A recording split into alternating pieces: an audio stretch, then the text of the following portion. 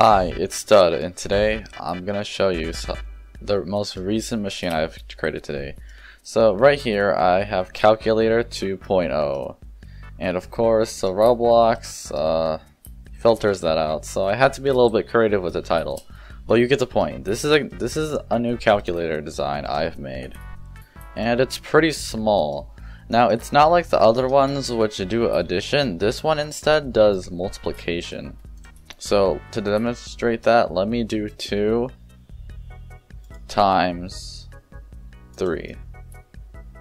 And then right here, you have the enter button and then the reset button. So let me press the enter button and we should get 6. As you can see, we got 6 just like intended. So if we look at the mechanism really quickly, this is how it works.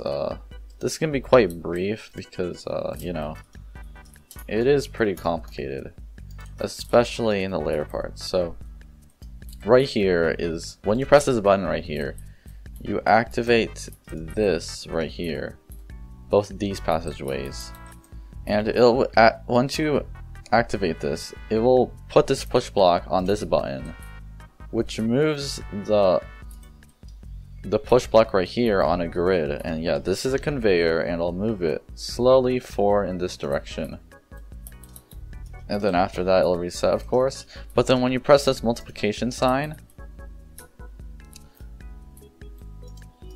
it shifts all of that to the right here.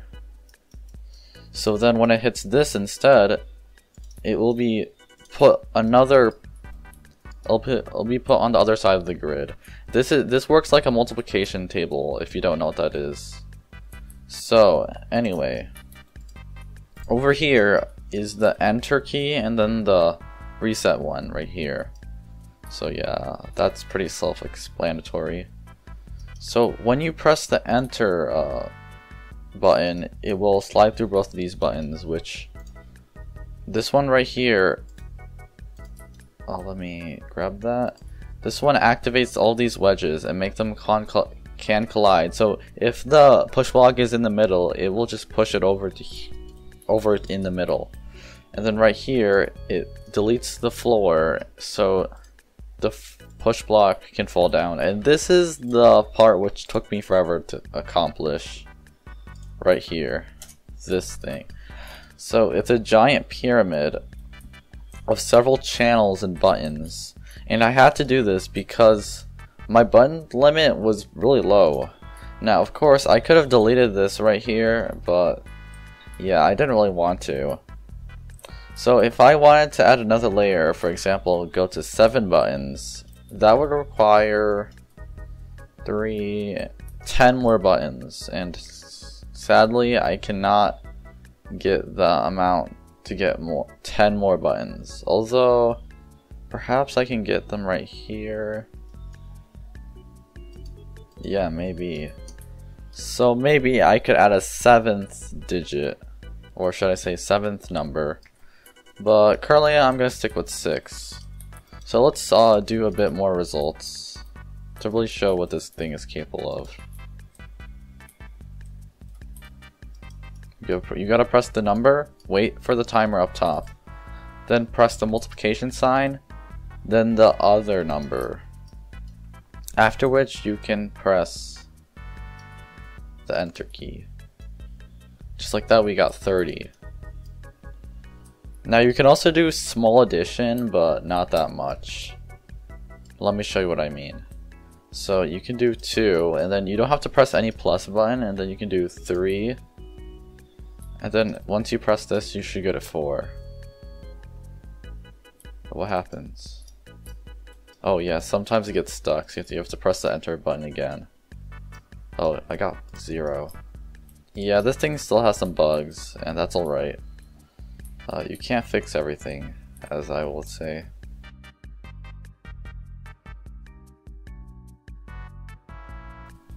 But fortunately, everything else works, and that's great. Where did this thing go? What? It's like really confusing. Okay, anyway. So this is the calculator 2.0 as I would say. I'm planning on adding division later, although that might be a little bit hard with double digits. Now one thing about division is that you're gonna get decimals, and I don't know how to do decimals. Maybe just replace it with another digit and then just put a dot there, okay? So yeah, that's another issue with decimals, and I don't know how to combat with decimals. Example of that is when dividing 10 by 3. If I divide 10 by 3, I would get 3.3 repeating, which is the smallest answer possible. So maybe I could add like a small dot here to indicate that. And yeah, possibly I could do 10 divided by 3. Feel free to improve on this design. I won't get mad. Unlike some of you have said, I won't get mad. I'm actually pretty glad of that, because I don't want to go through the work of making a better design, because that's difficult. And when you guys do it, that saves me the hassle of trying to do it again. So thanks for that.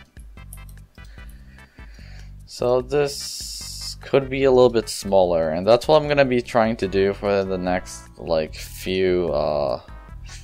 few days. But anyway, thanks for watching. But I do have a few things to say before the video ends.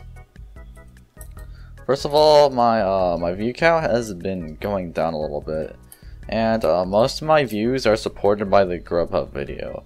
Now this is a very big issue, because my focus was gonna be on Obby Creator engineering, but when I get this huge view, most of my sub count is from people who just want to see memes. It's kind of difficult to balance out the two.